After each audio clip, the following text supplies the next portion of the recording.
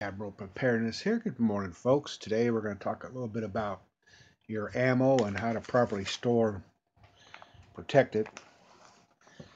These are 40 caliber hollow point Smith & Wesson Remingtons.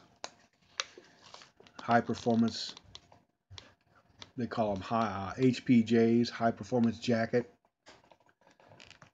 Nice couple bricks. And you go, well, where am I supposed to, why would you vacuum pack these? Well, in certain high moisture areas, ammo becomes undependable. By placing it in these vacuum seal bags, I pretty much guarantee that moisture is not going to be one of the things that degrades ammo over time. And then you ask yourself, well, where are you going to put it? Well, you know, your standard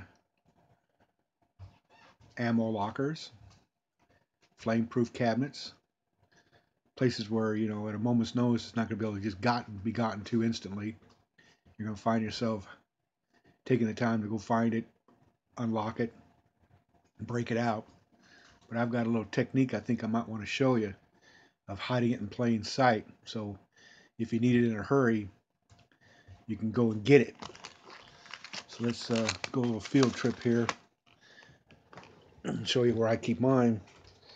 Those instant moments where you have to have access to your weapon, your ammo.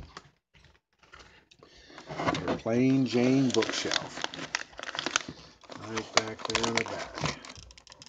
To anybody who would come into your home would not even know that you've got ammo stored in plain sight. There you go. See? Secluded. Out of the eyes. And if you ever need to get it, there it is. Back there in the back. One good way to make sure that your ammo is not